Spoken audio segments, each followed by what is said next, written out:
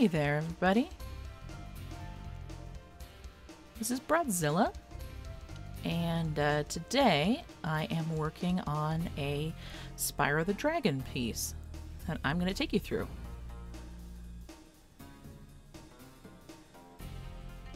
I was lucky because what I wanted to do here, I didn't really want to put him into any particular place in the games. I just had this idea for like a crystal cave, since gems are such a big part of the game. And I'm like, hey, I want to try drawing a gemstone. So this was good practice for that.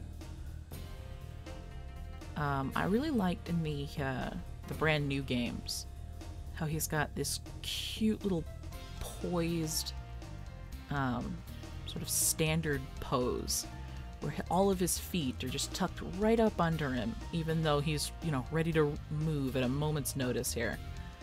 So I worked really hard to make sure the pose that I used really captured just that.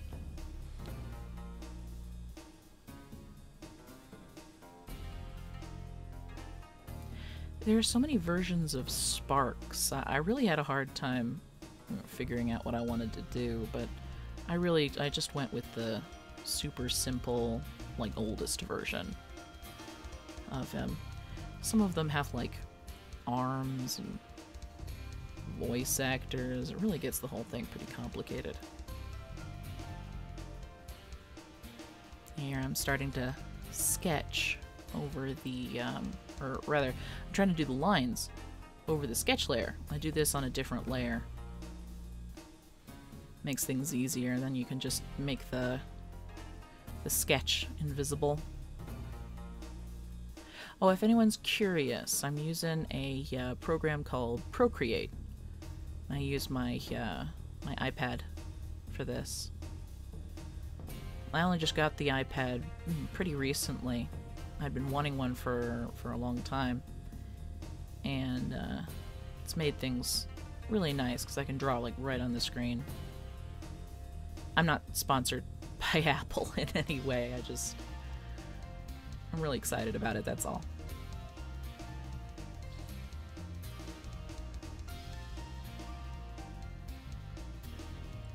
I try to do my best to make sure all the lines connect. It makes the next step with doing all the color fill really easy.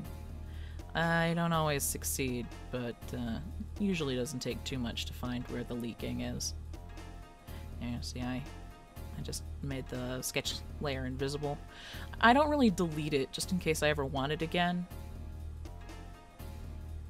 Oh yeah, this one needed a background.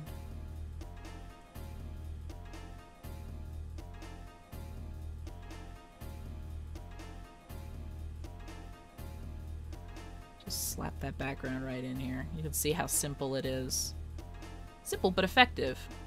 But you can really see it when you see it actually being made. Kind of like hot dogs, you know?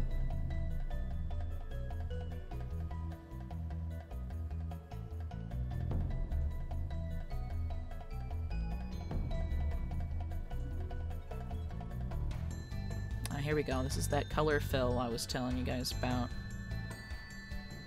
And when the whole background goes purple like that, it means I've messed up my lines and I need to fix it.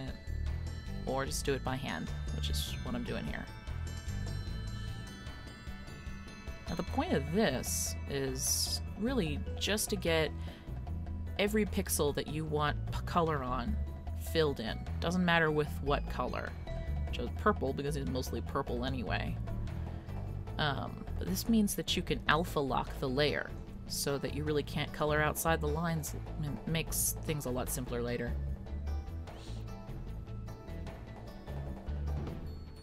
So much of digital art is just trying to make make stuff easier for you.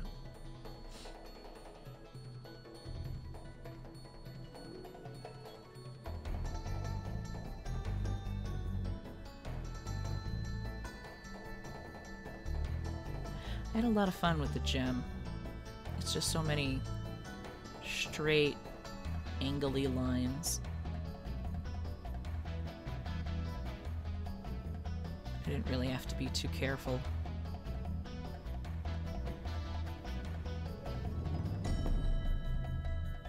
Maybe I should have, but I like how it turned out.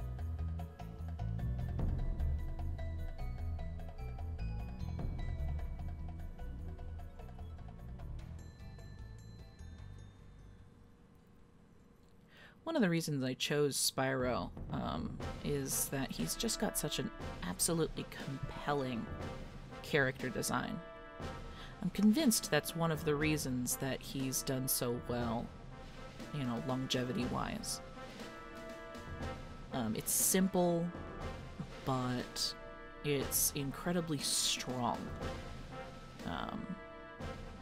He's got a really recognizable, like, silhouette, color palette. You know, you can look at any part of him and instantly know, oh, Spyro. And that goes for most of his iterations. Like his first design, okay, yeah, that's classic. I love how he was reimagined in the Reignited trilogy. Like, that worked out really well, I think. Skylanders... Well, I honestly didn't really care for that design at all. I thought they made his face look kinda... It was really narrow, it was really pinched right at the front. It kind of reminded me of a snake, which would normally be a selling point for me. I love snakes. But it just wasn't Spyro anymore. It just... The Skylanders idea is amazing. Obviously very lucrative. It just never needed to be Spyro at all. I think it was a strong enough idea that it could have stood alone without some kind of, you know, existing franchise behind it. Just almost seemed like slapping Spyro in there was just for convenience. Just to get it a little bit of brand recognition. But whether you like it, whether you don't like it, it doesn't mean that it takes away from, you know, the joy of the original games at all. Those still exist. That's how I view a lot of sequels. Whether they're good, whether they're bad, whether you like it or don't, it doesn't mean that the original is any less, you know, any less good, any less meaningful. I mean, heck, you could go play it right now if you wanted to, whether you like a sequel or not. That goes for movies too, I think.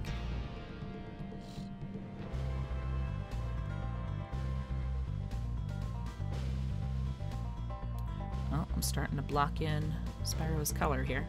So you can see with the alpha lock on, I really don't have to worry about coloring outside the lines unless it's, you know, interfacing directly with another part of him. So like on the outside edges of things, oh yeah, now that's easy.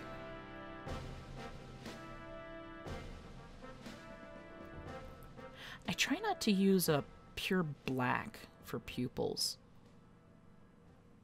I think that just gives a little bit more life, a little more warmth to the eye. Like, really, black is a super powerful color. I try to use it as little as possible. It just usually ends up being too strong if I slap a black right in there. Oh, starting to block in the shadows here. You can see I don't really use a gray for that. I just use a darker version of that. It gives that orange there. It gives everything a kind of... Oh, there's a lot more color involved in the whole thing. It makes things less muddy later. When you're putting in shadows, you gotta put a lot of thought into where the light source is. In this case, there are two that are acting on Spyro. The biggest is that big old gem right there, which is glowing because, well, because I wanted it to, really. The other is Sparks, which we will see later.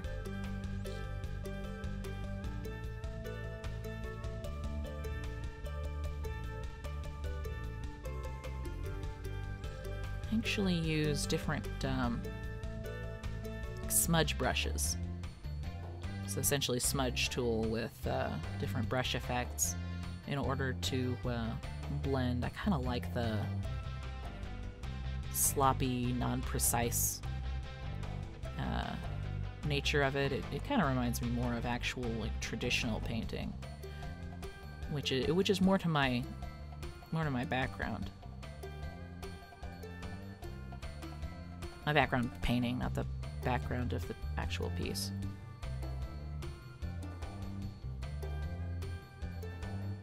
Oh, here we go. Sparks is getting some color. See, I did a lot of detail on Sparks here, but when I put the glow in, it just, it drowned a lot of that out, which I thought was a shame.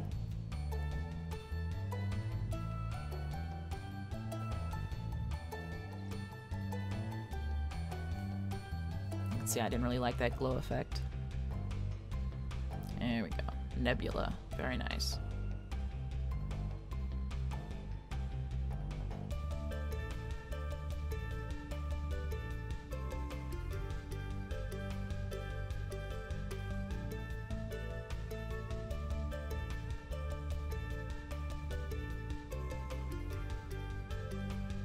Here we go, I'm dropping in the light that's coming off of Sparks now. Well, and a little from the gem.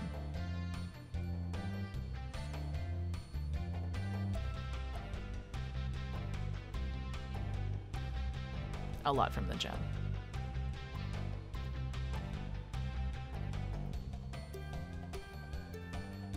Because I'm doing this on a different layer than the base colors, it doesn't have that nice alpha lock. So I did out of the lines a little bit. But that's alright, you just go over it with an eraser.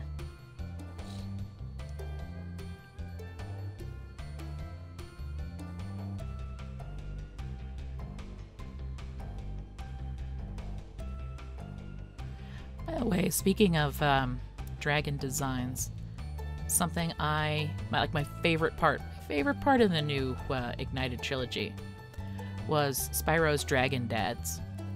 Oh my god, I had so much fun. My favorite part was finding new dragon statues to free. That was the best, because all of them had such incredibly unique designs. I still to this day wonder where all the lady dragons are, but just, I don't know. Maybe dragons just reproduce by budding or something. Those buds are the eggs, I guess. They're not really eggs, they're just sort of buds that came off of the dad dragons.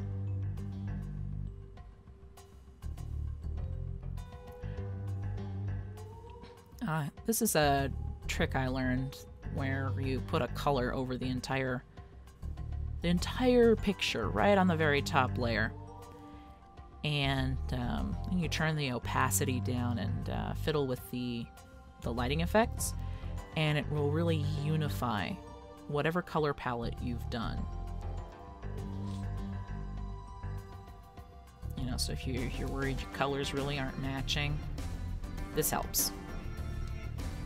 It's not a perfect fix, and it's certainly not a substitute for not knowing basic color theory. But by gum, it helps. Yeah, I lost a little bit of Sparks' lighting. I had to add in some more.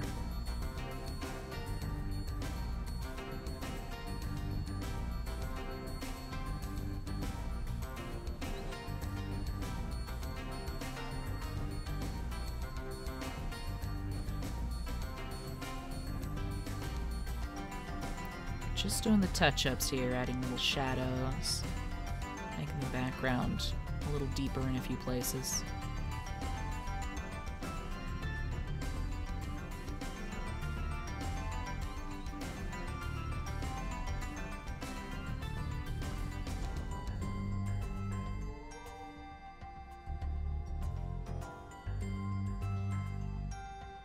That's right, I was going to do some last-minute touch-ups for Spyro's skin. Add some like little scaling patterns. So when you look at his new design, I think his old one too, but he's got some like darker scale patches.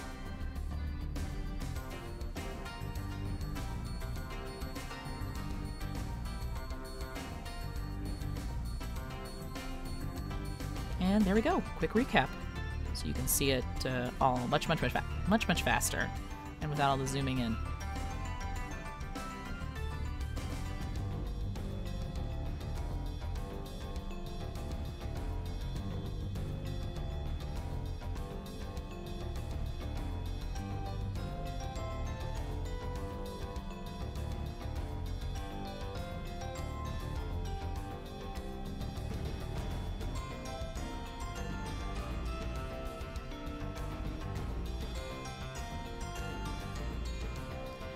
By the way, guys, thank you all so much for watching this.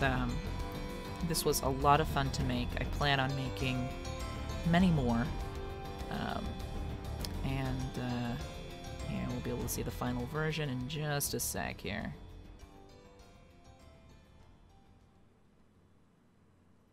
Voila! I hope you all enjoyed this video. I had a lot of fun making it. Look forward to more in the future.